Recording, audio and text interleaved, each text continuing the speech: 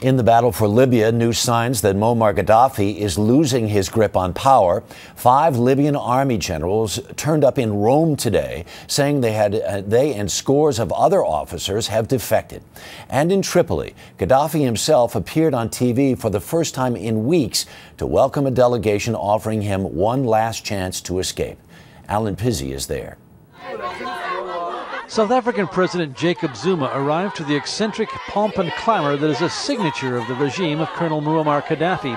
His peace mission is seen as a last-ditch effort to find a diplomatic exit for the Libyan dictator.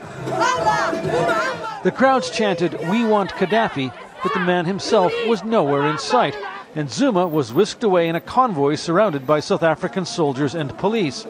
Hours later, the two men strolled into an ornate hall believed to be part of the much-attacked compound known as Bab al-Aziza.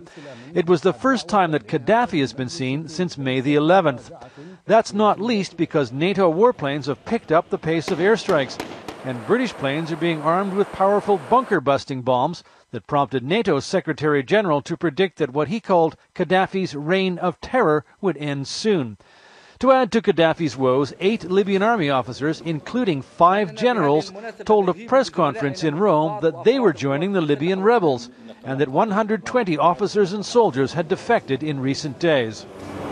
And now it seems the peace mission has fallen flat. Zuma told Libyan and South African television that Qaddafi said he was willing to talk about a ceasefire, but made no mention of meeting the rebels' key demand that he step down. In effect, the same answer that scuttled the last such peace effort. Pizzey, CBS News, Tripoli.